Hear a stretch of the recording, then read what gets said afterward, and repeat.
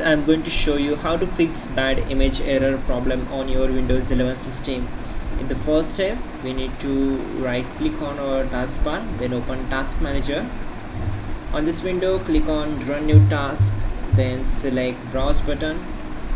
Now on this window, we need to select this PC, C drive, then Windows folder, then find out System32 folder and double click on it to open it.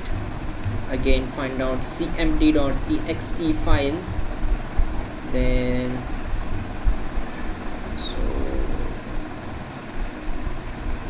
here it is, select it, click on open, then check this box and click on OK. Now it will open command prompt window. We need to execute some commands carefully, so type in prompt and hit enter, then type chkdsk and hit enter to execute the command. This command will take some time to complete the process, so wait for it. Once done, we need to type in ASSOC and simply hit enter.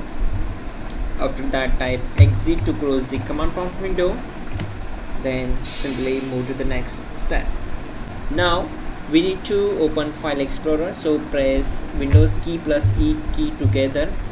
Now open this PC, C drive, Windows folder and then System32 folder.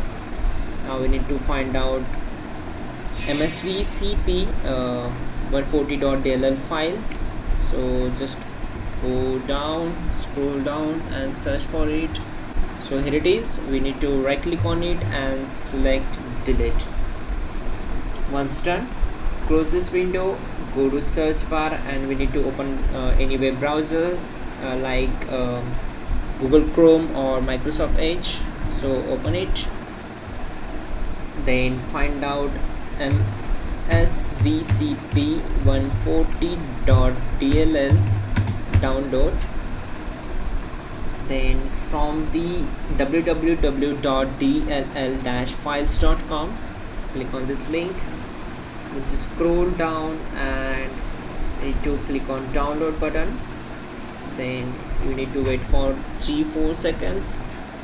After that, it will download the file automatically. Open its file location, close the web browser, simply copy it, then go to this PC, C drive, Windows folder and System32 folder. Now copy paste that file here, simply paste it, click on continue. There we go.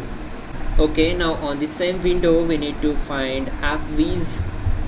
So here it is, appviz.cpl. Then we need to right click on it, select delete. So it will ask you file access denied, you need to permission to perform this action. So right click on it, select properties, then go to security tab and then we need to select advanced, then click on change and then select advanced and then click on find now, and we need to select the username.